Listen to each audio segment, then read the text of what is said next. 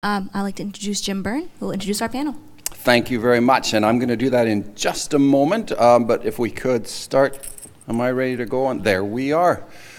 So thank you all for being here. We're going to tell you about some exciting things that I think are happening with AGU's leadership and support, and with this group of people up here and some of the people in the audience. And so I do have a few of the scary, typical slides in my presentation talking about where we're going, but this is mostly a very positive initiative, and I think we're going to see it that way. So my name is James Byrne. I'm from University of Lethbridge. So this is a very new initiative, literally. I mean, we've been planning this up to almost arriving at, actually we were planning moments ago. We're still planning, and we're going to be doing a lot of planning over the next few weeks. Annual Climate Change Solutions Conferences, sponsored substantially by the American Geophysical Union beginning in summer 2018. That's very exciting. It's an initiative that I think is desperately needed, and I think my colleagues here are going to certainly illuminate all of us on that desperation. I'll also invite you this afternoon at 1:40 to AGU put on a late-breaking session related to this initiative. It's the Global Change Session 23H, Climate Solutions, Policy Planning, Science and Engineering in Uncertain Political and Economic Times. So please come there. Some of my colleagues in the audience and the colleagues up here will be on the panel, and we'll all be there, of course, to talk. And that's in room 252-254 this afternoon at 1340. Introductions then. These are all folks who have contributed to this initiative already, and there will be more. But I included the folks who've already substantially been aiding us in pulling this together. And I put the alphabetical order. Richard Ali, of course, who needs no introduction, as many of my colleagues here, but Richard Ali from Pennsylvania State, just to my right, maybe just everybody wave just in case. James Byrne, that's me, from University of Lethbridge. Irina Creed from University of Saskatchewan couldn't be here this morning, I don't think, but she's a good contributor and will be on the panel this afternoon. Roland Krobel from Agriculture and Agri-Food Canada down here is an agriculture lead for us. Mike Mann, who again needs no introduction, from Pennsylvania State. Sarah Myhre, right, my immediate right, from University of Washington, who's making a wonderful, brilliant name for herself with her climate awareness, climate communication, and broader issues. My colleague Kent Peacock, I wish he could be here. He's back in Lethbridge with a fairly significant health problem, so we certainly wish Kent well and that he's doing better soon. Stefan Rahmstorf up here today and will be on the panel this afternoon from Potsdam Institute. David Titley over here. David will be on the panel this afternoon. And Yang Zhu, who is also down here, he will be on the panel this afternoon. So you'll hear from all of us, and hopefully every one of them will be more exciting than I am, I think. So you have lots to look forward to. Climate change is hurting us, without a doubt. So these are my depressing slides, just a few of them. You know, I don't have to remind you, you've all covered all of this, right? Houston, India, Bangladesh, Nepal, British Columbia, worst fire season ever this year. California, I think right now they've declared it the worst fire season. World Health Organization says 92% of us are being adversely affected by air pollution. So next time you're sitting at an intersection, just roll down your window a little bit and don't breathe too deeply, but you'll smell it, and you'll come to realize how we all live in air pollution. And climate change conflict is going to hurt us all. So where are we going with this initiative then? We want to bring together people from around the world for annual summer meetings to talk about climate change solutions. Where are we going? Well, the solutions just aren't windmills and solar panels. They're going to help a lot, but they're going to be much more than that. Climate change solutions are going to be very complex and varied. They change geographically, they change in space, they're going to change in time. They're going to change politically, across political boundaries, economic boundaries, and social boundaries. What works for Alberta is not going to work necessarily all the time for Louisiana, is not going to work for Venezuela, is not going to work for Bangladesh, is not going to work for China. We're going to have to look at different solutions depending upon the conditions. Local solutions, regional solutions, investing in local people and regional people and building. Climate solutions are definitely multidisciplinary. The science community has done an admirable admirable work in getting the message out, but the message still isn't out there enough. We need to educate more people. We need to get the message further and further, and we need to talk a lot more about solutions, and that's what this initiative, get us talking, get everybody talking about solutions, because as other colleagues are going to share, that's what the people out there want to hear about. So the goals for our climate change meeting then, for our climate solutions meeting, build capacity to address climate solutions within and across communities. Document solution systems in place or in development for public and private sector applications. Education curriculum for schools, colleges, and universities. And of course, refereed publication. So we're going to document this all very well. We're certainly inviting education groups to work with us. AGU Publications is working with us. It's an exciting initiative. And that is the end of me. And I'm going to turn it over to my colleagues. And I believe Stefan, we're going to go to Stefan for a few minutes. Okay. Doesn't do anything. The mic. Now I have a mic. Yeah. Good morning. This is my only slide that I want to show here. This is my key message of this afternoon's session. And the story is that we know we have a problem, and the world has finally decided to solve it in the Paris Agreement. And I think that's a very historic agreement, and it's, in my view, also a very good agreement. The major flaw of it is that it comes so late. 10 years earlier, it would have been actually a very nice agreement, or 15 years earlier, but it has taken decades to negotiate. I remind you that in 1965, we had the first official expert report to a United States president warning about CO2-induced global warming. And so a full 50 years after that, we finally have the Paris Agreement. And the key of the Paris Agreement is the goal to limit global warming to well below 2 degrees, with an aspiration to be closer to 1.5 degrees. And so the question that I want to talk about is, what does that mean? How much CO2 can we still emit? And how quickly do we have to reduce it? And the first thing to understand there is that the warming that we will end up with is roughly, or actually to a pretty good approximation, proportional to the cumulative CO2 emissions of humanity since the beginning of industrialization. That's been shown in the fifth assessment report, for example, has a nice diagram illustrating that. And that means that limiting global warming to a particular temperature level translates into a certain total budget of emissions that we can still put out into the atmosphere. And so the question is, how much is that? And of course, there is considerable uncertainty about how much that exactly is. So there is a range. Also, because the Paris Agreement doesn't stipulate a particular level, but it's kind of from 1.5 to well below 2 degrees. And so you can, that already encompasses quite a range, given we're already at about 1 degree warming. And so whether you have another half degree or a full degree to go determines obviously also how much you can still emit. And then there is also uncertainty because it depends a bit on what happens to the other gases other than CO2. And of course, there is an uncertainty in climate sensitivity. So the bottom line is we have a range. But if you look at it, about the middle of that range is 600 gigatons of CO2 that we can still emit, which would be compatible with the Paris Agreement. And this slide illustrates in these 3 solid lines what emission trajectory gets us to 600 gigatons. They are all these 3 curves, the 3 solid lines, have the same area under the curve. That means the same total emission of 600 gigatons. And it just shows the effect of delay here. So if we started to reduce right now, then the 600 gigatons would allow us to still emit CO2 until about the year 2045, and then we'd have to be at 0 emissions.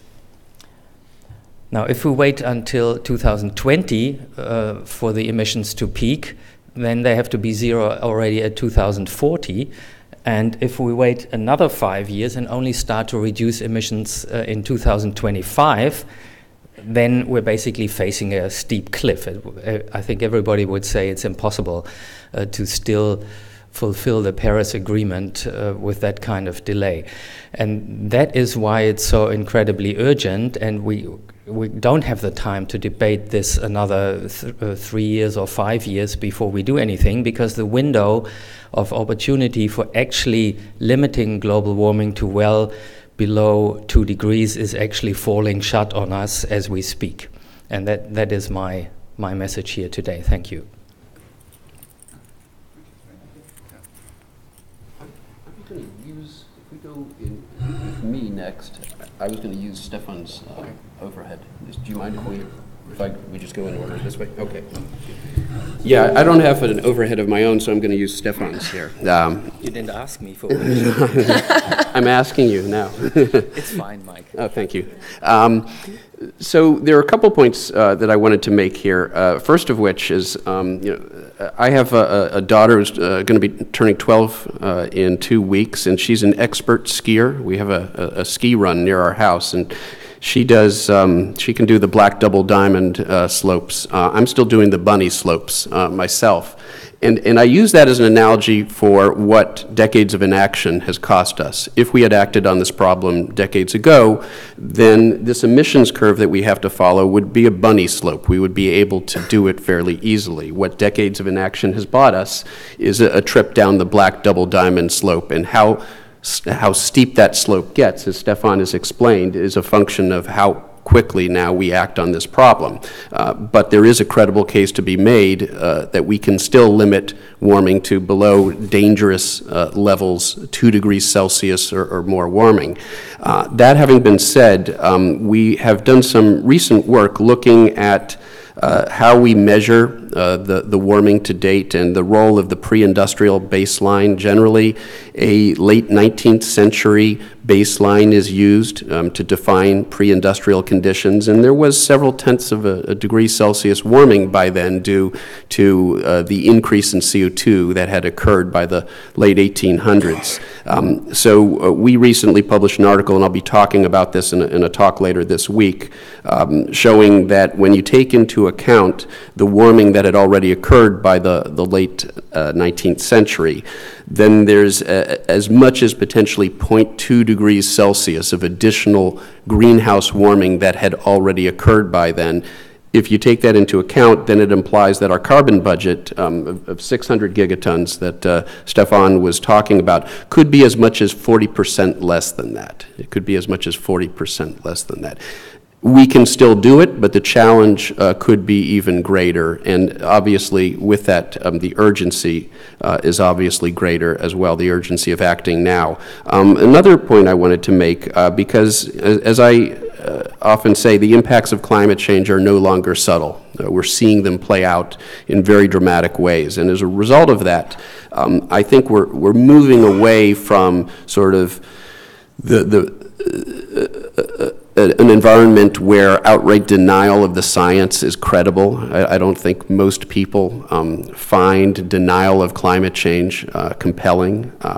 But what is happening, there's a growing level of sort of doomism and despair, and there has been quite a bit of literature recently that feeds that. There was an article in New York Magazine earlier this year, the title of which was Uninhabitable Earth. It was written by David Wallace Wells. He and I actually participated in a panel discussion at the NYU Journalism School a week ago, and we discussed this article and sort of the framing of that article. My concern about it was that it sort of feeds a narrative of doom, and a narrative that is potentially paralyzing. If you truly believe that there's nothing we can do to prevent dangerous climate change, it can lead us down the same path of outright climate change denial. If you don't think that we have any agency in acting on this problem, then why do anything to reduce emissions? And indeed, there are some advocates out there who have declared that unavoidable warming will lead to the extinction of human beings and all other species within 10 years, and there's nothing we can do about it. We've passed the point of no return, the tipping point. I think that is very damaging, first of all, because it's scientifically wrong, as Stefan has already explained here. But it does feed this sort of narrative of doom, which ultimately leads us down the same path, a path of inaction. So I think we have to be very careful in the framing to make it clear that there is still time. The science indicates that there is still time to act to prevent dangerous climate change. And as others here on the panel will discuss shortly, there is the solutions to this problem are already available, and they will lead us down a different path, a path of economic prosperity. The great revolution of this century is the clean energy revolution, and the sooner we jump aboard that train, the better off we will be in terms of our competitiveness here in the United States. So I think it's very important to frame the issue in this way. There is still time. Yes, some bad things will happen, some bad things are already happening, but we can prevent the worst impacts from happening, and by solving the problem, we can grow our economy and help get aboard this, the great revolution, the great economic revolution of this century. So I'll leave it there.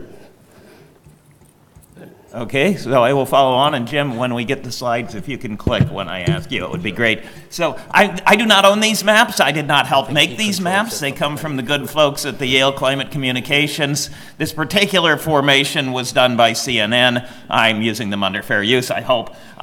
This is a way to look at why I believe Jim is leading this effort, why AGU is leading this effort to look at solutions as well as problems. So this is just a view of opinions in the United States on climate change. This is one way to look at the United States.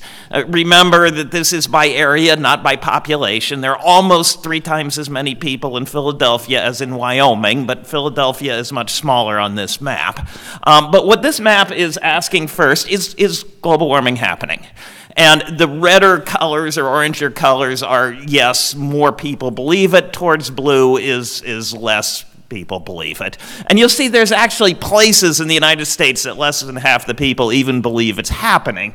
But now if we click to the next one, are we the main cause? It is the same map, but the average has moved down. Okay, and if we click to the next one, do scientists agree? If that doesn't make you wonder how strong the scientific agreement is, this is confusion does still reign. Click to the next one. Is it bad? It's the same map, up a little bit. When we talk about problems, this is the map of America. But when you ask, should we do more research on renewable energy? Should we look for solutions rather than problems? Click it again, if you would, please, Jim. When we quit talking about a problem and talk about a solution, what happens to America? All of a sudden, we're on board. And this is what Mike said. And I think this is a very important communications point. The last one is for you. And so, are you talking about it to your neighbor? One more click, please. Americans believe we can solve a problem even if they don't believe we have a problem, but they're not talking about it. Sarah? Oh, no. No, I don't need slides. Okay, let me try to, is that on? Yes. Okay, now for something a little bit different. Thank you, that was really, thank you to everyone speaking here, honestly. So I am, I'm here today to talk both as a scientist and as a feminist and a cultural leader, someone who thinks very deeply about these issues and someone who cares very deeply, not only about the scientific community, but also how we lead and interface with the rest of the world. I think this idea of how do we move towards solutions, one of the easiest, cheapest, and most immediate ways of moving towards solutions is changing the way that scientists communicate, both internally within our circles and externally how we communicate with the general public. We are obviously nested inside of a culture and a society that is undergoing massive cultural transformation, as we see right now with the Me Too movement, the voices of women. These are actually relevant to how we consider ourselves as scientists in society. Oftentimes we are instructed as scientists, produce the data, do the work, publish your results, and go back and rinse and repeat in that cycle, right? We deliver information to the public, and then the public should have the skills to take that information and act accordingly. I don't actually think that that's sufficient in order for us to really meet the needs of the public, because what I see in the public is a vacuum of leadership. That the public is not only looking for information from us, the public is looking for cultural leadership, and that comes with changing paradigms of communication and changing the way that we see ourselves in the world. Humanizing science might be a particularly important part of that agenda, but the platform that I am going to speak on later today is the real need for scientists that are doing this work right now to stand up for human rights in a very public way. If you didn't know, women's rights actually are human rights. We do fit under that same docket. And so standing up for human rights in a public way demonstrates integrity in public, because often what we see is scientists saying, in the future, people are going to have, there will be these consequences. Wait, we're concerned about people in the future. We're concerned about future generations, the suffering that will come, the cost, the damage to our infrastructure. When we say those things, and at the same time we look away from the suffering that is happening next to us, adjacent to us, to people that are living right now, it demonstrates a lack of integrity and a lack of awareness of our real role in the world.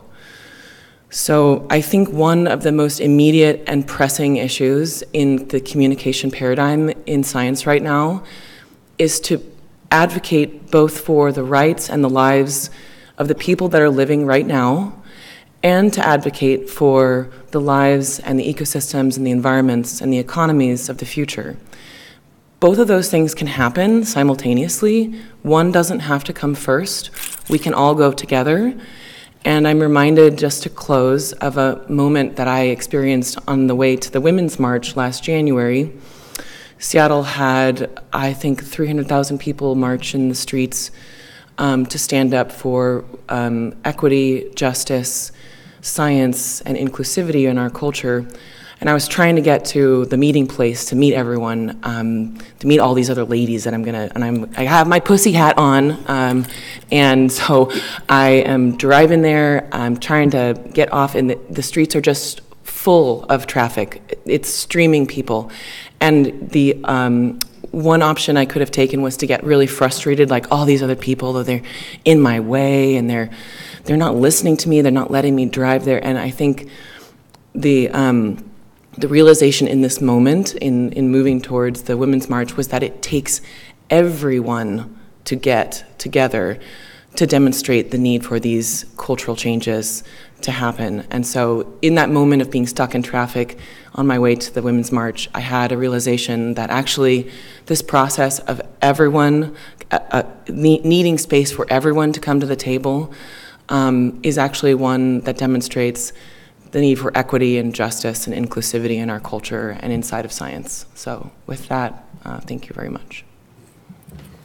Okay, so now we'll open it up to questions from reporters in the room. All right. Seth Bornstein, AP, Stefan, Michael, you say there, Richard, if you say there is still time, but you don't want to be overly negative, this is actually the message you guys have been saying for 20 years. At what point do you say, okay, if you don't do it at this time period, it's not over, but then we're looking at whole different levels. And what is that time period? And do you think that people, that governments and people work best under deadline, and giving perhaps a deadline of, hey, if you don't do this, sort of what you were starting to go at it, Stefan, with this? Is there a point of we reach this year and we haven't done more, then we're looking at a whole different world, and we are looking at dangerous warming beyond what we have? Yeah, I'm happy to make a few comments, and I'm sure the others have thoughts as well. Sometimes we, I think, inappropriately frame the problem as if there's some cliff, it's at 2 degrees Celsius that we go off, and once you go off the cliff, well, there isn't much more you can do at that point, is there? And I think we have to get away from that analogy, because it's not a correct description of the problem that we're confronting. I prefer to use the analogy of a minefield. We're walking out onto a minefield, and the further we go out onto that minefield, the more likely it is that we will trigger an explosion. There isn't one climate tipping point. There are many. Stefan and I have published recently on one potential tipping point, the collapse of the overturning circulation of the North Atlantic, and that may actually be underway, or we may be very close to that.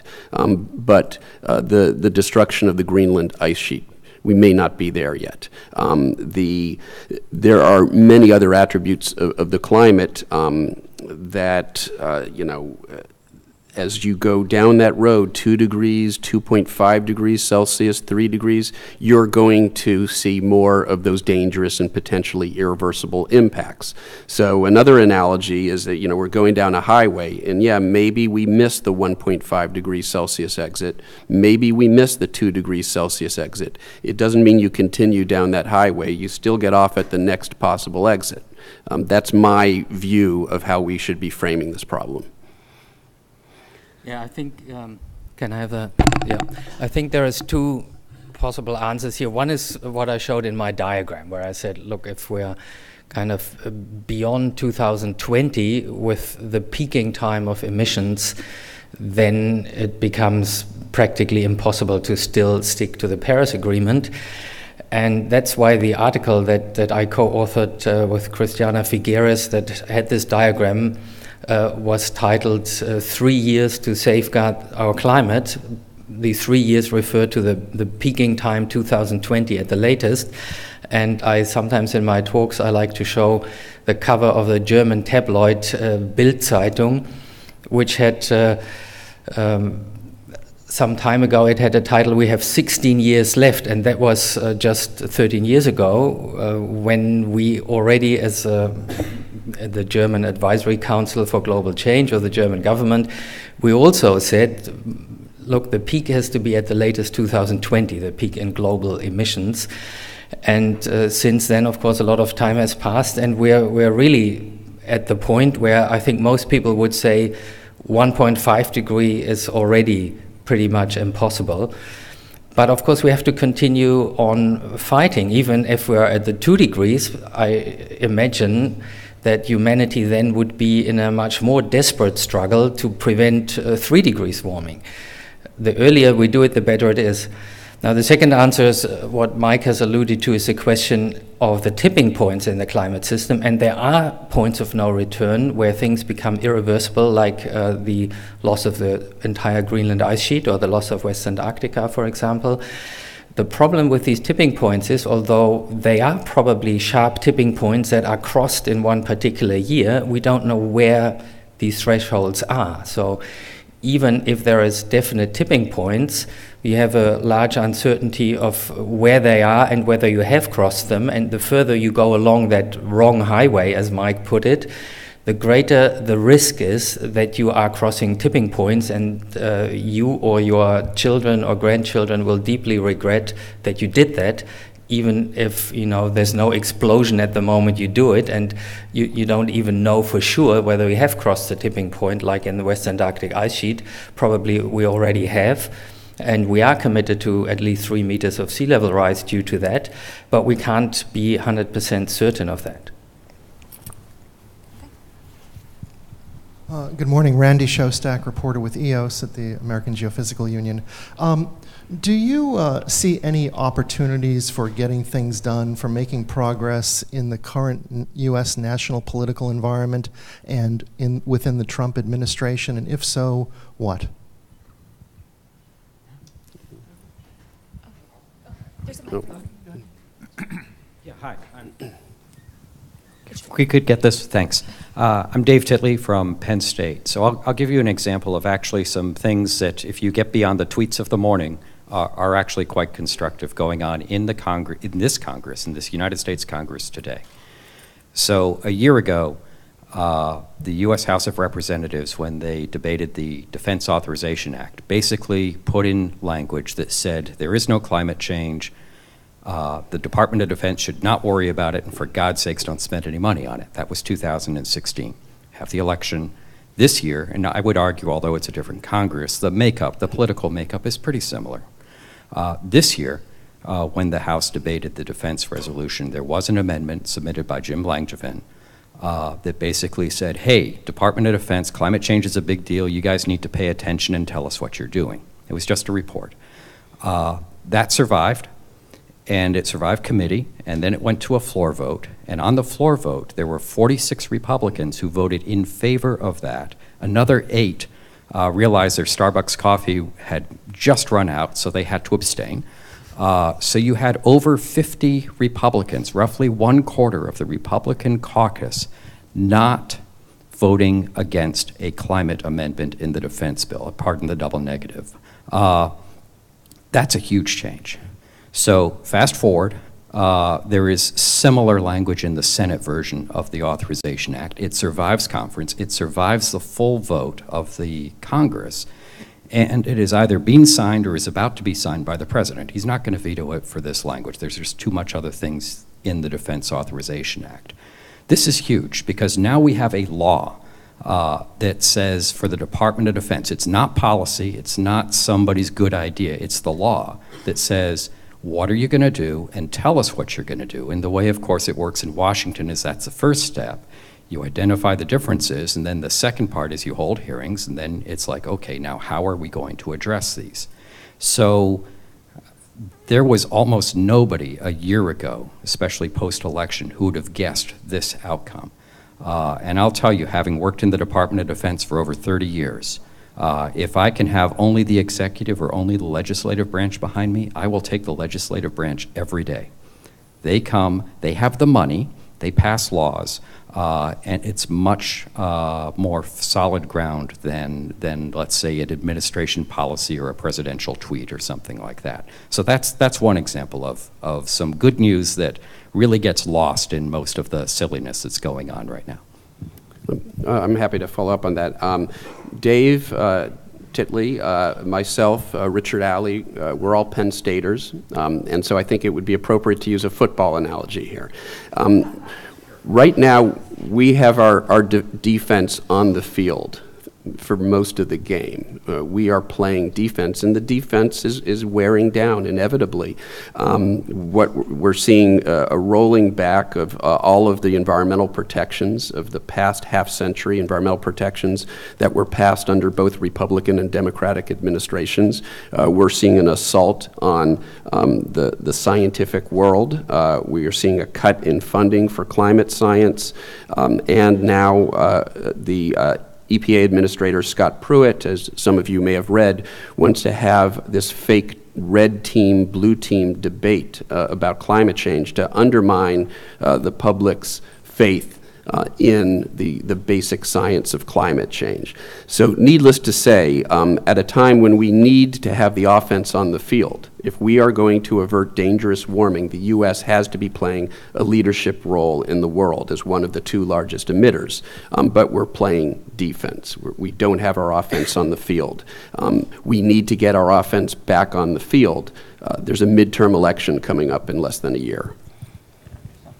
Just to add to that, right now, the scholarship is actually clear that efficient policies, efficient responses that would address this issue improve the environment, but they improve the economy. And there are a lot of people in the United States and in the world who like the environment. There are a lot of people in the United States and the world who like the economy. And if you fall in either of those categories, there's still hope. All right, do we have any other questions from reporters in the room?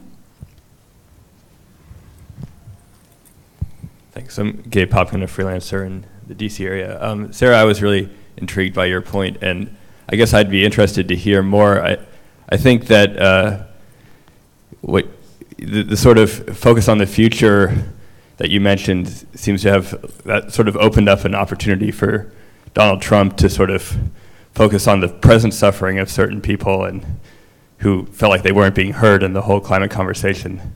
What kind of specific things would you recommend that maybe your colleagues up on the stage or other climate scientists do in terms of changing how they communicate with the public? So thank you for that question. Am I on? No. Yes, I can't hear. Get close. Get close. So in my talk later today, I have communication and leadership recommendations for institutions, senior scientists, and junior scientists. My leadership recommendations for institutions include, because we invest a lot of time and attention in training a generation of scientists to communicate. Science communication should be taught at the same time that social justice and equity issues should be taught. So those things should be coupled so that when scientists participate in public dialogue, they're able to evaluate how their speech will be received by an uneven playing field. The idea that my communication of science is going to be received in the same way in the culture as my colleague who is a white man, that idea is bankrupt. It's not true. The landscape of credibility and the landscape of authority is deeply slanted away from women and people of color succeeding in communicating their science in public. So if we're interested in everyone succeeding and being able to bring the best and brightest ideas to the table, then we need to evaluate how the way we teach communication practices does a deep disservice to women and people of color. So that is an institutional, that's a way we can allocate funds and change how we teach students, so that there are different dockets of sort of actions and priorities around this. It's a really hard question though, because, for example, as a woman in public speaking about climate change, when I talk about climate change, what I receive is misogyny. When I talk about feminism, what I receive is misogyny. Women scientists are being actively harassed and demeaned in public on the internet by senior scientists. It's a toxic pile-on that happens to people that look like me and sound like me. And this, again, is a problem for the community, because when people that look like me and sound like me are eroded, our authority is eroded in public. We as a community are diminishing our ability to connect with the public, communicate our science, and to serve the public's interests in reducing risk and reducing cost. So evaluating equity and evaluating the landscape of communication, this is not like light and fluffy, cutty-pasty sort of stuff.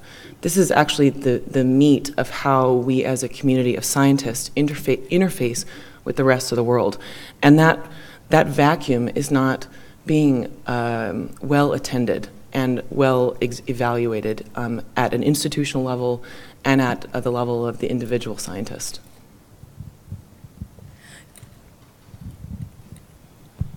Bud Ward with Yale Climate Connections. Richard, I'd like to get behind your thinking a little bit.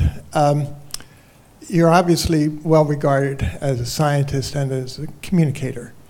And yet, when I see letters on public policy issues signed by hundreds and sometimes thousands of respected climate scientists, you're not there. You're not the only one. Chris Fields is another one. Now, obviously, your approach is much different than Mike Mann's approach, for instance, or Ben Sanders. But tell me, I was struck the other day, very briefly, when the senior senator from Alabama, Richard Shelby, went public and said, principle dictates that I go public, I won't vote for Moore for senator. So he was moved by principle. I understand that you might see things differently, but can you give us a little bit of your background? Why do you not sign those kinds of letters? Are you doing something behind the scene? I wonder, and I sometimes hope. Is that the answer? So I can tell you that I've had the good fortune to speak with elected representatives and appointed representatives in the government from both sides of the aisle in multiple administrations over a long time. And I have been treated with respect by elected and appointed officials from both sides of the aisle for a long time. I believe it is very important for the scientific community to be able to speak with everyone without cheap walls that would prevent a respectful discussion on both sides of the aisle. I think that the scientific community needs a very wide range of communicators, and I think we need to be able to talk to people who might view certain statements, certain positions, certain signatures as disqualifying to have that discussion. I hope that I am acting deeply on principle. I believe I am. Okay, I think that's just about our time. Do we have any questions from the web chat? No? Do we have any more questions from reporters in the room? All right, then this will conclude our press conference. Thank you guys so much for being here. And we'll start again at 9 o'clock with the Arctic report card.